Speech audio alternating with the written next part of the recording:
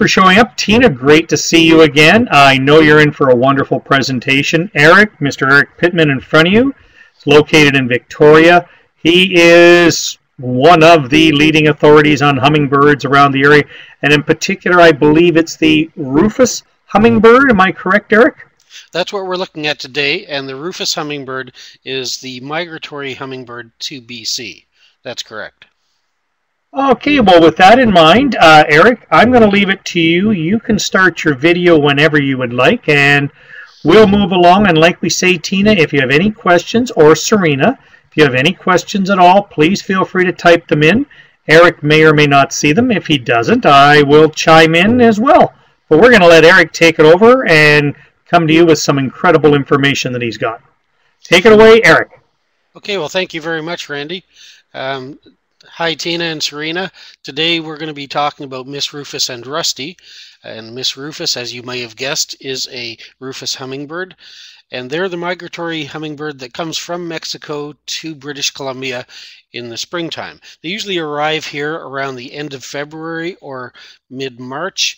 And you can see what kind of forest they are in here. I've filmed about 100 hummingbird nests from egg to flight, and this is one of the rare Rufous hummingbirds that I've been able to film. And Rufous hummingbirds have a lot of site fidelity. There goes Miss Rufous out of her nest right there. So this shows you the kind of forest that they're in and what her nest looks like when you look at it from the side. It basically looks like a lump on a branch. And here's what it looked like from the ground. And you couldn't get a very good shot of it from the ground, but you could see that it was right near the edge of a roof. And these people were very happy to have me film from the roof, so I was able to do that this summer.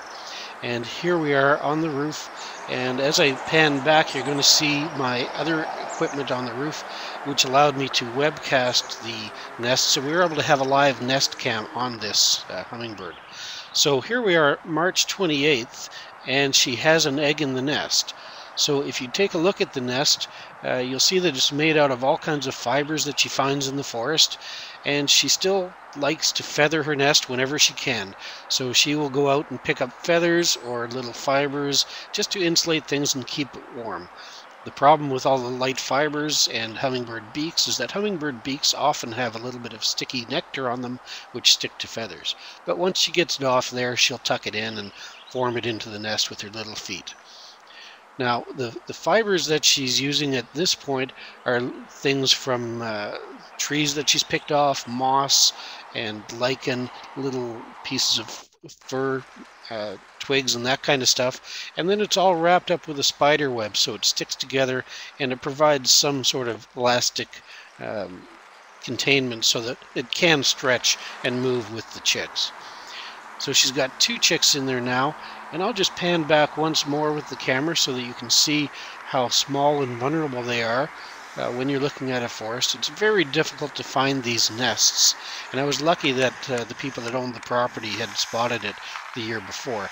She's actually reusing a nest that she had used the year before, so she's able to lay the egg, renovate it basically and lay the eggs. And when you see weather being inclement around here, remember that hummingbirds have to protect their nests at all times. Here she is in a hailstorm. And of course it was early March, so it's still pretty cold. So we decided to help her out, and what we did is we put out some humming helper. And that's a type of nest material that she uses to insulate a bit more. And you can see that the nest is substantially higher now, 2 days after that hailstorm, after she's got her hands on that humming helper. And you can see the white material on the front part of the nest. That is what it is there. And as the nest ages with her, she's going to start covering that up with lichen and things so it doesn't shine so white. But it did provide her with some extra insulation and made the nest quite a bit higher. April 15th, and we've got a hatch. So you can see Rusty to the left of the other egg, and the other egg has the half shell of Rusty's egg on top of it, kind of like a football helmet. And it's unfortunate, but the other egg did not hatch. And it may have been killed by the coldness of the hail when things came around, but anyway, Rusty was able to make it. And you can see Rusty moving around here now. You can see the part of Rusty's eggshell on the left there, and that's going to get picked out by Mom. And the egg, she can't move the egg out, but the egg will get buried in the bottom of the nest and covered over with more fluff as she continues to bring that to the nest. Now this is a really special moment. This is Rusty's first feeding by Miss Rufus, and you can see that she gently puts the beak into the little bird's crop, and she opens it up and she gives him some fluid, and that helps to open up the crop and make the digestive system start up, and then she jumps on top of little Rusty to keep him warm. Hummingbirds cannot regulate their body temperature until they get to be almost 10 days or 2 weeks old, so at this time they're completely dependent on their mother, and Miss Rufus will sit on top of them for about 90% of the time. Now 4 days after he hatched, little Rusty is getting quite a bit bigger. You can see the eyes on the side, they haven't opened yet, but he does have some fuzz on the back of his on his back, and those are little feathers that act as sensors. Those sensors pick up the wind that the mother generates when she lands at the nest, and it sort of tickles his back. So Rusty then instinctively sticks his head up and opens his beak for some food, and mother instinctively gives him food. Instinct plays a huge part in a hummingbird's life because obviously there's no instruction manuals and they have a big job to do. So a few days later, this is April 25th now, this is 10 days after he's hatched, and the eyes are open. So Miss Rufus feeds Rusty little bugs and things that she can pick off of. Maybe she'll find spiders or beetles. Mostly flies, though. Hummingbirds are excellent hunters when it comes to picking flies out of the air. And little Rusty is getting full benefit of this, being an only chick. He's getting the so he gets all the protein that would have been split between two chicks. So Rusty actually has a accelerated growth, and he's only 20 days in the nest by the time he flies away. Now the male hummingbird actually does nothing. He has about a 1-minute encounter with the female when they first fertilize the eggs, but they never get together. He doesn't participate in nest building or in the raising of the chick or feeding of the chick or anything. He's just out to make sure that he's going to help propagate the species in his small way. So let's take a little closer look at the back of this little 10-day-old hummingbird. You see those pin feathers there? That's a keratinous covering out over the feather, which has to be broken off to release the fibers that form the soft part of the feather. And here we are, we're 19 days now. This chick has been in the nest hatched for 19 days, and Miss Rufus has been feeding it about every half hour, all the daylight hours. So if you ever watch a hummingbird nest, if you sit there for half an hour, you're going to see the mom come and feed the chick. That's their schedule, and that continues right up until the day they fledge, and so does working on the nest. You can see Miss Rufus isn't happy with the placement of this feather, so she's going to poke it around a bit. And sometimes she needs a little bit of leverage to get it, so she might just climb on top of her chick to get the best leverage possible. Now you might wonder if that hurts the chick. Well, the birds only weigh about 4 grams, so that's very light. So they have virtually no weight at all. So it doesn't hurt the chick at all. Now as the chick gets ready to fly, they do what's called wingersizing. So they get out there on the edge of the nest and they flap their wings and try to build up their muscles. And they'll wingersize for about an hour to 2 hours every day after they're about, in this case, it started when he was about 16 days old. And then he'd start flapping around, and they also start to explore a bit. So no longer content to just wait for mom feeding, little Rusty starts looking around for food. So he'll start to pick up little bugs or maybe little bits of plant material, a little bit of nectar if he can find it, that he can reach from the nest. Still reluctant to leave the nest though. And here comes mom right on cue to give him another feeding. And you can see that they're quite flexible, and he can bend his head way back to get the food.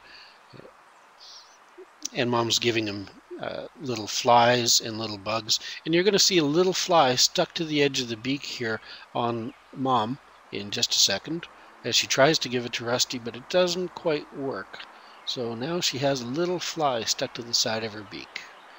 There it is. And she's trying to give it to him, but he just can't quite get him. It's very hard to tell if it is a boy or a girl. When the Rufous hummingbird gets older, the feather patterns and colors will change. But as a juvenile like this, there really is no easy way to tell if it's a chick or if it's a boy or a girl. So little Rusty now doing a bit more winger sizing. Something about little chicks, hummingbird chicks, is that they can't fly until they can let go of the nest.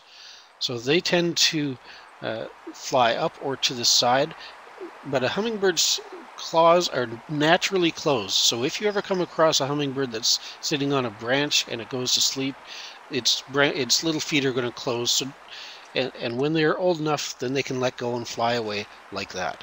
So that's his first flight, and now little Rusty has taken his first steps towards migrating to Mexico. Well, how far does he go? Well, he doesn't go very far.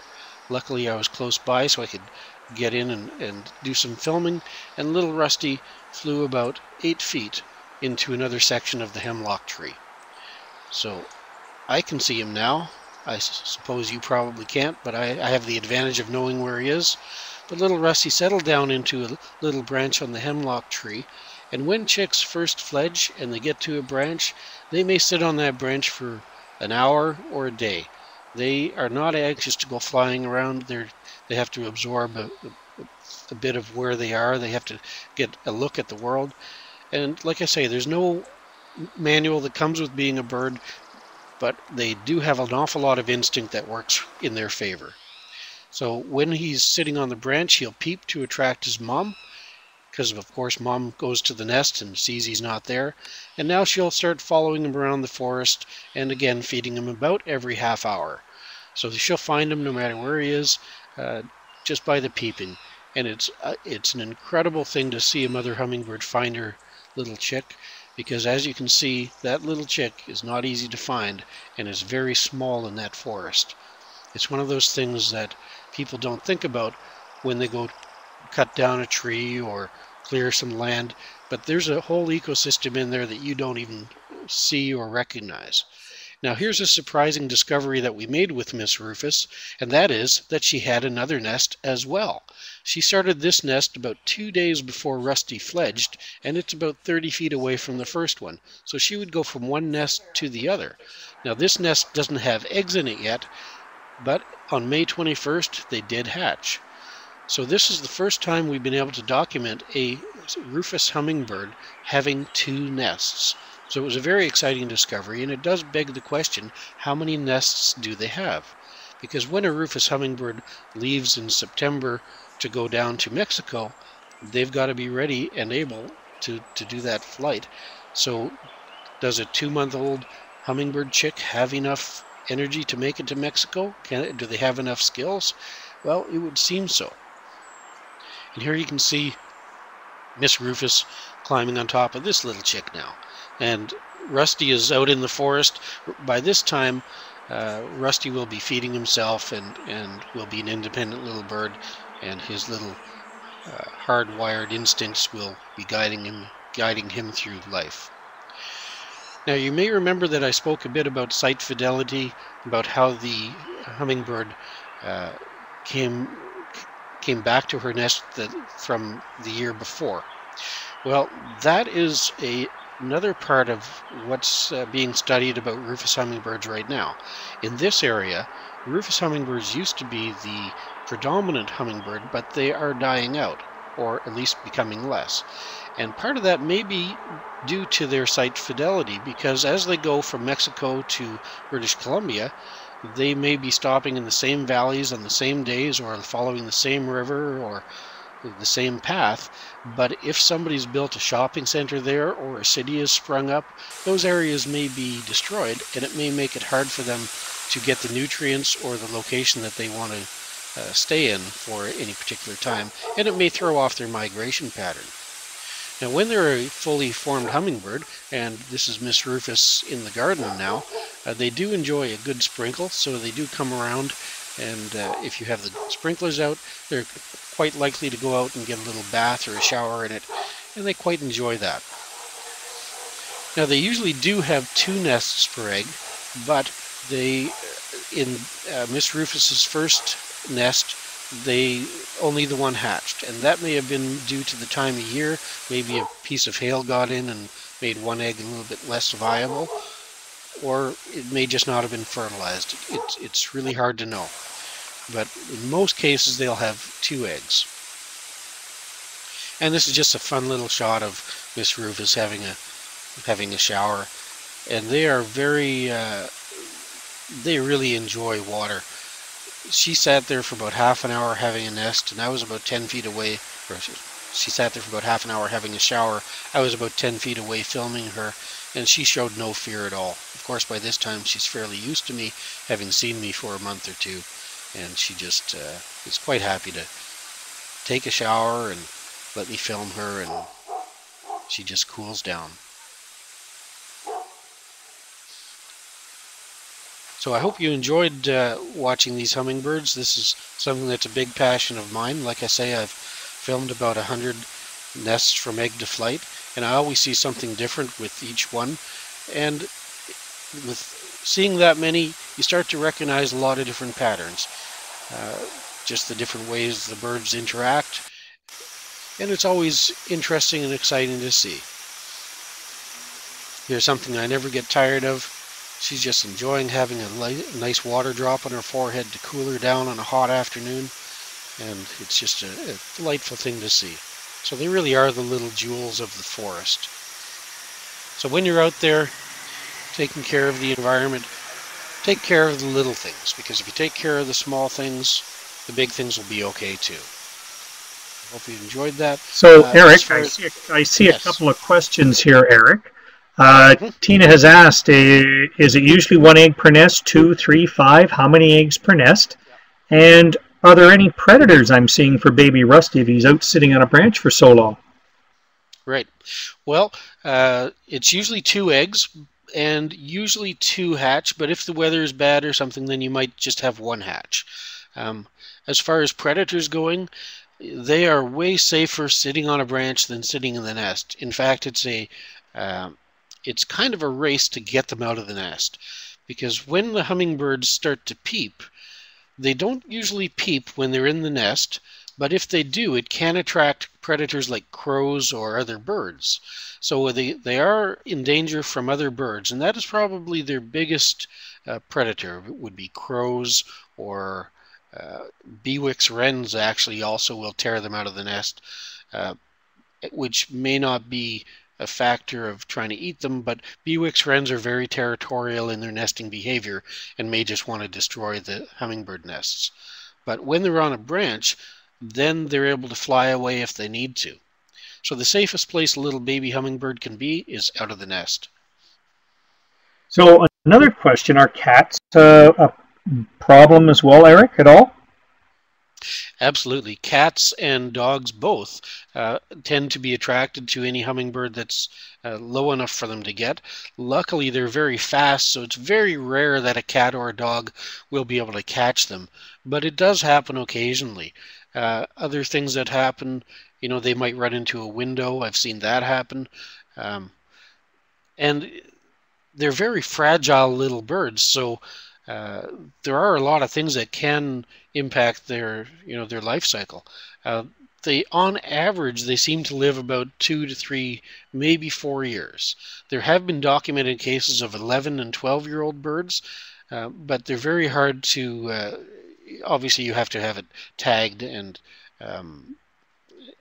that way you know which bird it is. To keep the wasps away, that's always a hard thing to do. The best thing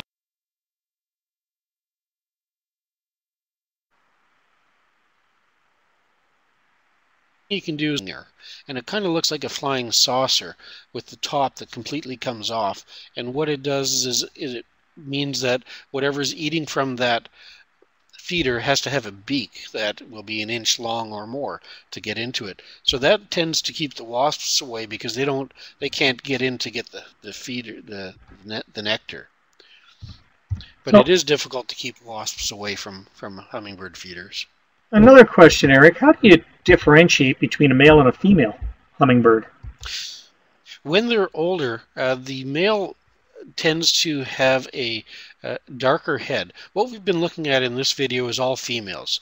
The male, when it catches the light properly, will shine bright red, almost well, it is an iridescent red.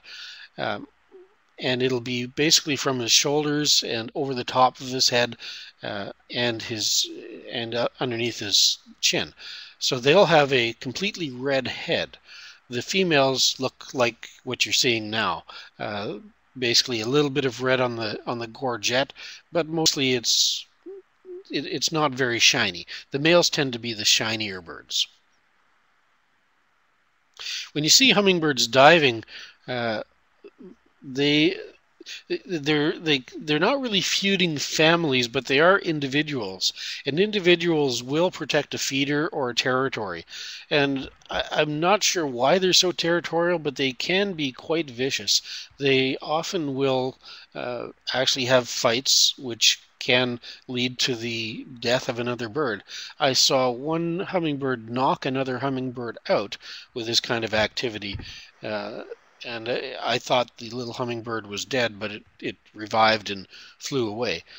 But it's surprising the amount of territorial behavior that you see among hummingbirds. We think they don't need to eat a lot of material, but to them it's all consuming, and they spend their entire day trying to find food. So any little bit counts. So when they're building a nest, Eric, is there any particular tree they prefer or location they prefer over others? You know, people ask me that all the time because I've seen so many nests, but the reality is that it just seems to be random. There are certain birds that will develop certain preferences for different kinds of trees. For instance, the ones in my backyard tend to like the pear tree, which is a kind of a snaggled old mature pear tree with lots of places for them to nest. And surprisingly, the majority of nests in that pear tree have been on the same branch. So there seems to be something about that branch and that configuration that at least 5 birds have liked more than the other plants in my yard. But as I go through the forest, I see hummingbird nests on what's called ocean spray, which is a bush which grows about 15 feet high at the best. I've seen them in arbutus trees, I've seen them in fir trees, I've seen them on electrical wires. So there doesn't seem to be a set pattern, and it's almost a random choice that they make. And again, often close to buildings or to human activity, which tends to scare away other birds like crows or maybe bigger predators. So they actually find I think they have a less mortality when they nest closer to humans, as long as there are still enough plants and suitable trees for them to live and eat with. Do they always nest in trees? Could they build a nest like the swallows do, attached to a house or something, or a bridge? Yes, I've seen them on, I saw one on a hook, on a metal hook that hung down from a balcony. It was about one of those hooks that you might screw in to hang a picture off of, a large one of those. Somebody had hung a planter from it, but it nested right in the hook of the metal hook. Yeah, it's very, they often do that. And you can probably online find pictures of them on chandeliers or electrical wires with their nest. And it's an amazing feat to realize that a bird can make a nest that lasts long enough to get the chicks hatched and out of there, and it can be just on a single piece of wire. It's an amazing instinct that allows them to use the materials that they can pick to build this nest.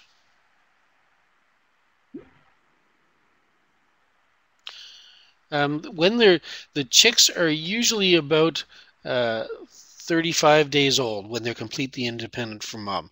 So with the case of Rusty, he was in the nest for 20 days. He was hatched on April 15th and fledged on May 5th. So that's 20 days. And then she fed him for about 2 weeks after that. And she will wean him off. So for the first few days, it'll be every hour, every half hour. And then after a few days, it'll be every hour. And then after that, it'll sort of wean off to maybe once every 2 hours as Rusty starts to learn how to eat. So it takes about 2 weeks after they're out of the nest before they're completely on their own.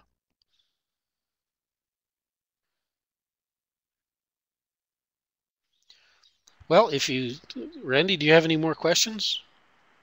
Well, I'm just sitting here thinking you've had some incredible information. These are some great questions we're getting from Tina and Serena as well.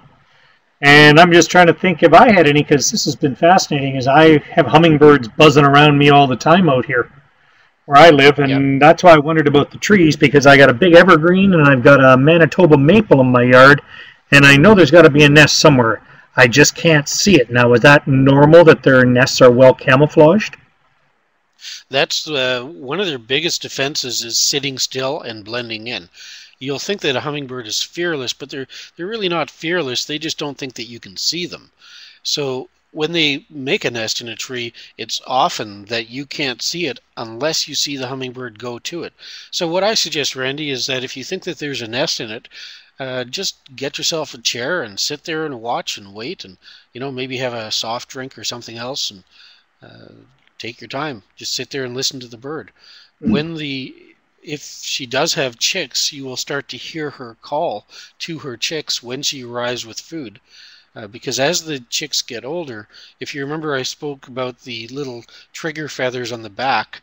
When the mother comes in and the chick is quite young, the wind from her wings will trigger it'll tickle the back of the little hummingbird, and they'll raise their head to get food. Well, as they get older, those little trigger feathers become less sensitive because they've got more feathers. So the mother starts using audible cues. She'll make a little chip, chip, chip as she comes in towards the nest. So you might start listening for that, and then just watch and see where it goes. That's the key to finding a hummingbird nest is patience. Now, one more question that popped into my brain. If they only live 2, 3, 4 years, are they basically laying eggs in their second year or first, like how old are they when they start laying their eggs? Well, that seems to be a question that's not answered either. I would suspect that in the case of the rufous hummingbird, it would be the next year when they come back from Mexico. And it's very hard to, without keeping them in captivity, it's very difficult to find one bird that's got two nests, because, you have to be able to recognize the bird quite well to make sure that it's the same bird. But I would suspect that a rufous hummingbird starts to reproduce in its second year and will have multiple nests in the season. But they do have to squeeze them all in between March and September, and obviously they can't.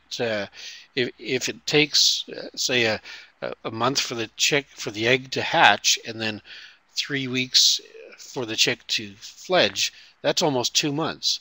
So they have to they have to stop reproducing at least 2 months before they're ready to migrate. So in the case of the rufous in this area, that means that the last chicks have to be out of the nest by the end of June or beginning of July to get them ready to fly to Mexico in September. So there's no nesting going on in Mexico? They just go down like on a holiday to suntan? Hard to say. I have never heard of a rufous nest in Mexico. And there's a study going on to find out where they go. And people really there's not a lot of information about that. So we don't know if they go down and nest in the wintertime or if they just go down and eat bugs.